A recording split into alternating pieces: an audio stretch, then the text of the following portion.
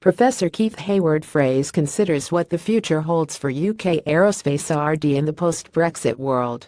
Reports suggest that the UK government wants to stay inside the EU research community after Brexit in 2019. Currently, British researchers get more back from participation in EU-funded programs than they put in, a positive balance of over £3 billion a year. The aerospace sector accesses generic programs totaling €70 billion a year wrapped up in the Horizon 2020, CSER and Clean Sky programs. The UK government also wants similar pay-as-you-go participation in EU-funded space activities such as Galileo and Copernicus. The UK is likely to remain in ESA-sponsored activities. Expect a harder bargain on how much the UK pays into the programs and how much it can expect to get out of them. Crucially, this activity focuses on basic research, the building blocks of future industrial competitiveness.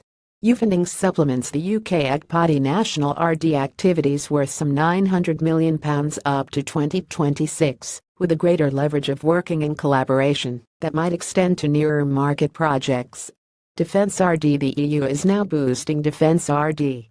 The EU is also ramping up its funding of basic defence R&D, aiming at a yearly input of €5.5 billion by 2020. Aerospace-related projects figure prominently in the first call for programs.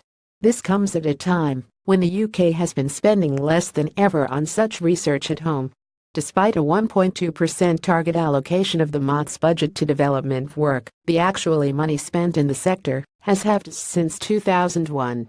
With reports that continental companies are reluctant to partner with UK-based players, falling domestic and barriers to EU-funded work will undermine the future quality of UK defence industry output and the value of the UK as a partner in international programs.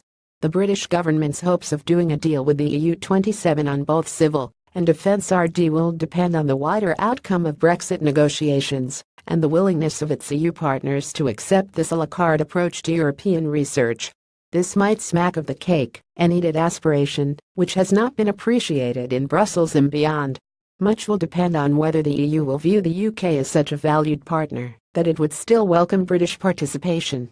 Even if the UK government can deliver on this goal, expect a harder bargain on how much the UK pays into the programs and how much it can expect to get out of them. Keith Hayward, 19 September 2017.